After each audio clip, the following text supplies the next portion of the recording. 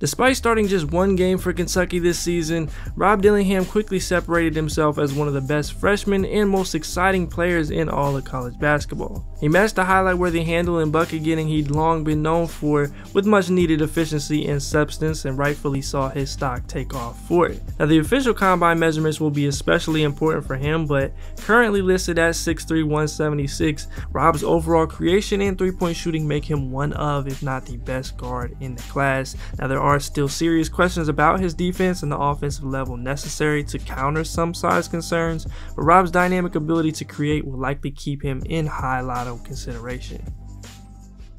Now, the biggest draw to Rob's game is what he can do as a scorer and self-creator off the dribble. He's a shifty and creative ball handler who can heat up as quick as anyone and consistently hits timely shots. He's got a whole lot in his bag of moves, from crossovers to between the legs and step backs, and seamlessly transitions into pull-ups in a variety of situations. He was efficient off the bounce, both from 3 and in the mid-range, often making tough shots look easy. And I think Rob has as much ability as a perimeter shot maker as anyone in this draft, and might just be scratching the surface with a lot of this. Edwards floated. Dillingham's got it. He'll pull up. And they've got more shooters, more guys that can really score. That's what we call a hit and a second. A hop and a skip and a three, and he got it again. It works the other way too. The guys who transfer up to the high majors, they're the ones who get more of the attention. Now, because he's missed a couple in a row. He's going to shoot this one. It's good. That is a statement. Dillingham contests it. Threw it up, and it ends up in the hands of Edwards, who gets it to Dillingham, who fires a three. Dillingham working on Vescovy. Oh my. As a driver, Rob is quick and accelerates well to create advantages, but he also does a good job of using slow to fast change of pace. Whether it is starting from a push cross, a quick between the legs, or a hezzy, he often attacks that top foot and counters from there to put pressure on a defense and force help. He's got a lot of variations of off-foot layups and floaters to finish, and though the percentages aren't quite there yet, the skill set definitely is. Overall, I was impressed by how he played through that initial contact to get an angle he could convert at, especially considering how he looked there in the past. And heading into a league with more spacing, I think this could shine even further for him, at least eventually. Crosses over, James spins and scores. Dillingham loves to go. Oh, reverse. Dillingham the take, the floater. On just a soft defensive play by Kentucky, that those plays will not be rewarded in this league. 6 different cats have already scored in this game. And Dillingham got Shepard on the wing. Takes it himself. Tough shot. Court sense to get steals like Reed Shepard does. Dillingham, he is.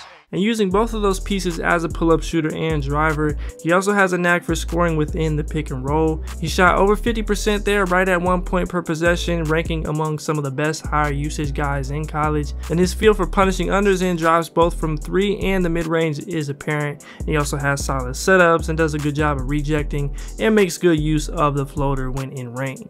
While he is smaller in stature, Rob's creativity with the ball, ability to put pressure on the defense both on the interior and on pull-ups, and score within the pick and roll gives him a great chance to thrive at the next level in some capacity.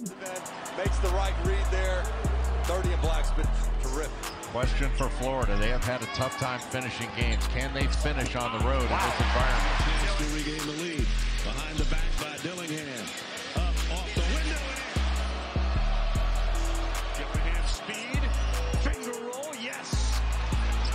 Edwards gets his team a new 20. Dillingham skips into the tail.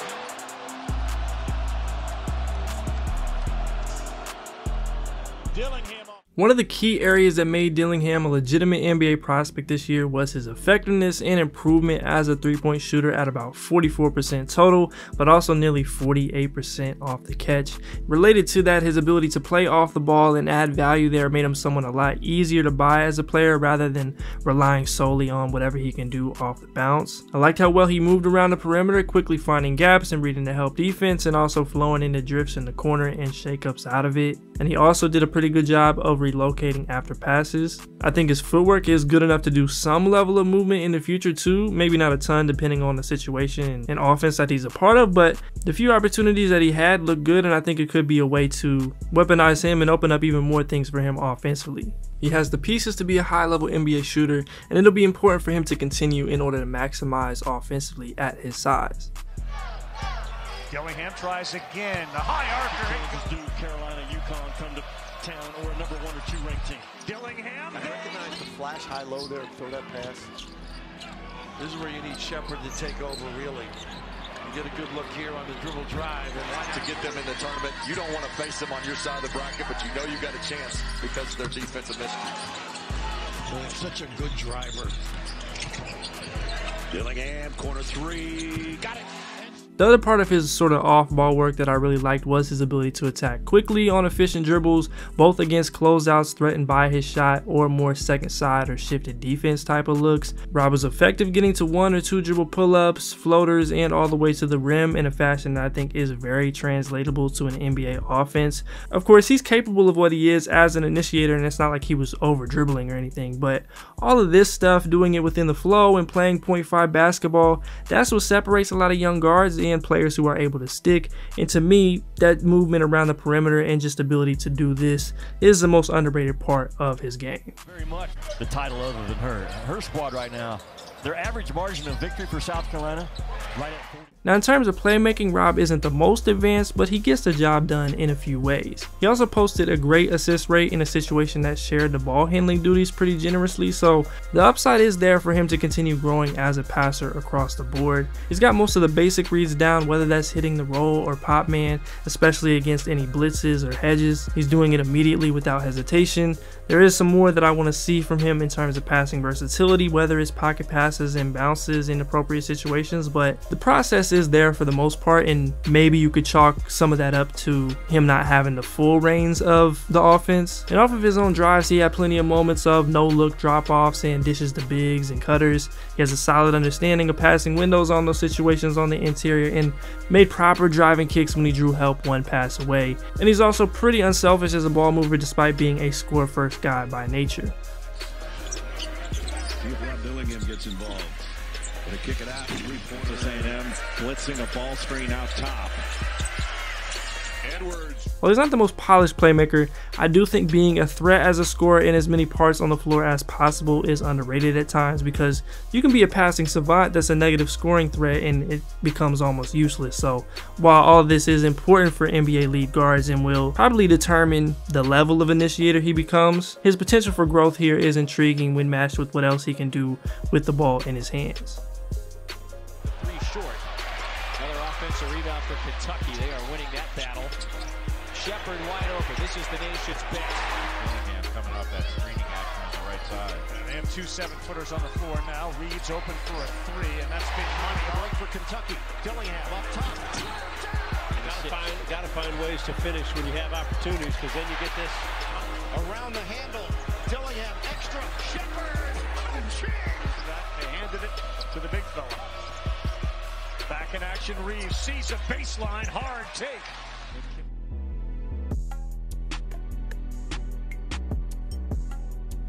Now the most obvious area for improvement and likely concern with Dillingham is his defense. Smaller guards always have a tougher time, especially those without top tier physical tools, and that will be the case with him as well. He doesn't offer much at the point of attack in terms of consistently walling off drives or being a pest, and some of these sort of matador moments and a tendency to die on screens without much of a second effort to defend from behind or peel made for some objectively terrible stretches in games and put a lot of pressure on his teammates to make up for it. The second effort and ability to stick in plays or lack thereof is probably the most problematic part of his defense. Now if your 5-man is Victor Wembanyama, then hey, it may not matter as much, but for 95% of the rest of the league, it's something that could be an issue and put a team in a bind more than they'd want, and also limit what you can do schematically and potentially keep him off the floor.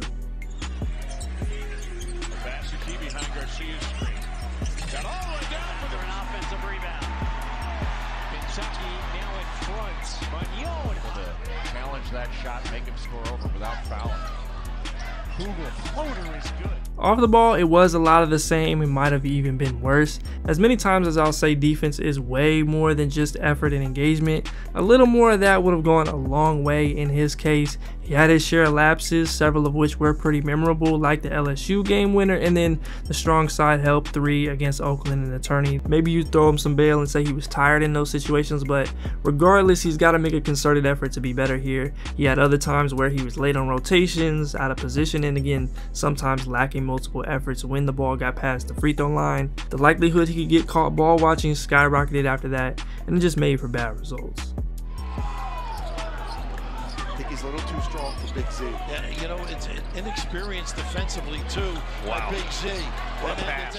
Now positively, he actually had quite a few good moments of ball pressure, and I think he moves well enough on the perimeter to at least make some guys work. If he's able to get stronger, I think there's a path to him being relatively decent in this aspect, and I think he did a better job of bringing this up until the early parts of conference play. Now again, depending on where he goes physically and how he measures out at the combine, I think that could shift his floor here a bit in his favor, but the rest remain as things he'll need to get better at. I used to call it the player control foul. You used to see guys just put their shoulder down and try to bully it to the left. Oh, Hannibal, great move. Getting rid of Dillingham, tried to leave it for Dillingham. What a great year he's having. Pulling hard trick. Dillingham just took the ball out. 13-point South Carolina lead. And how they defend without fouling. Only one foul. Bodies on the deck. Point games, the two most disappointing games to me, they did not show up against DePaul. Dillingham to steal.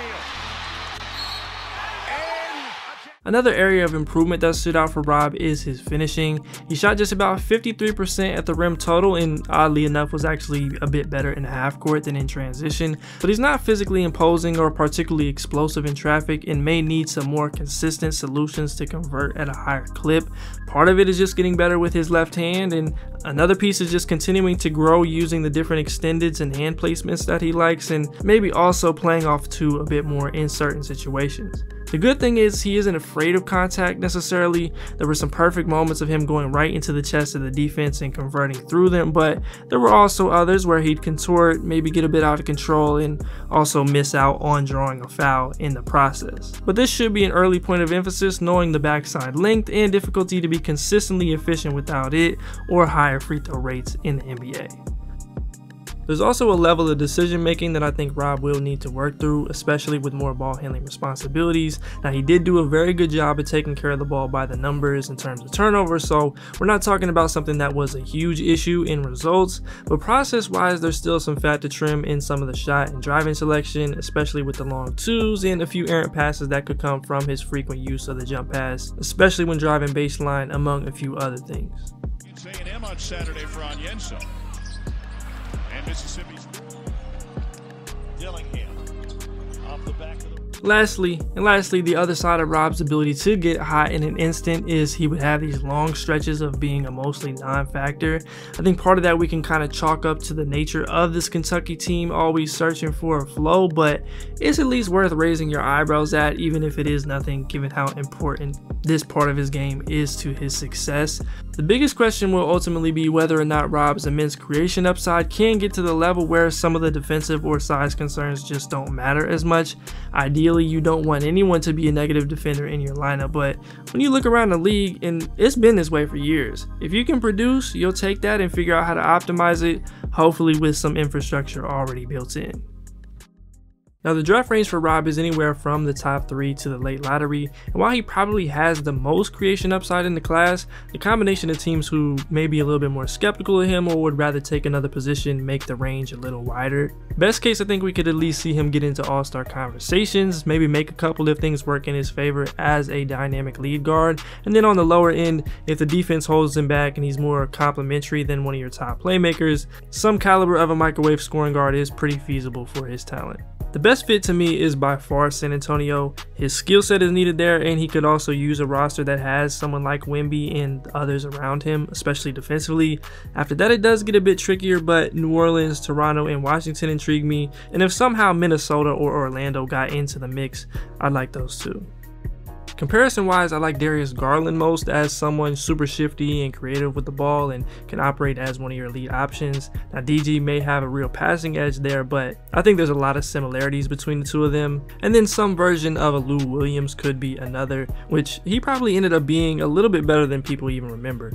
I also think you could use Kimba, Brandon Jennings, maybe a little Tyrese Maxey as some references of what it could look like, but I like those two most.